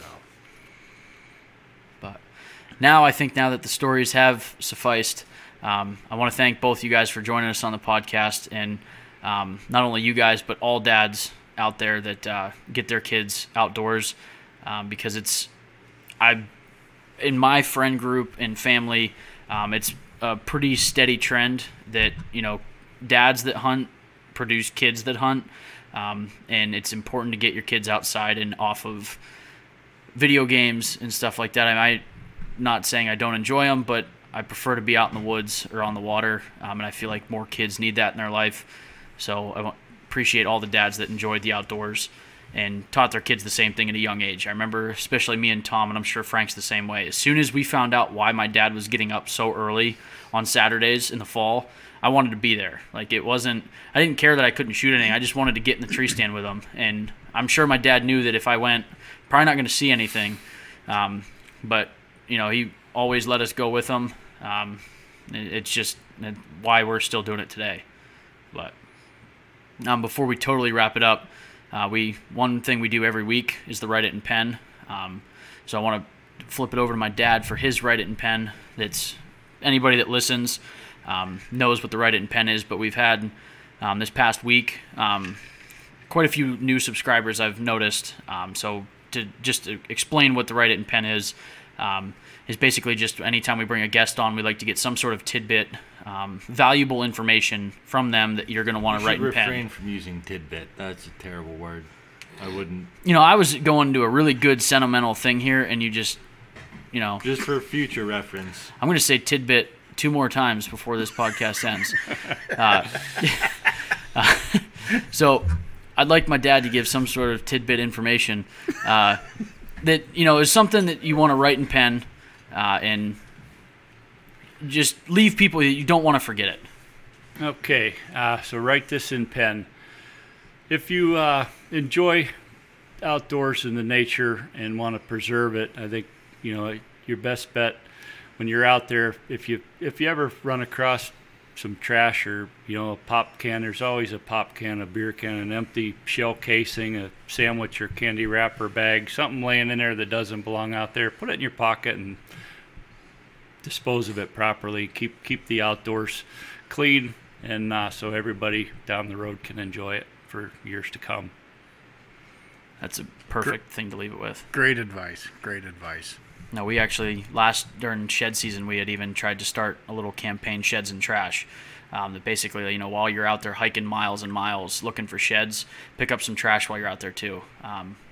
So hey, that's perfect. You know, clean up the woods that you're in.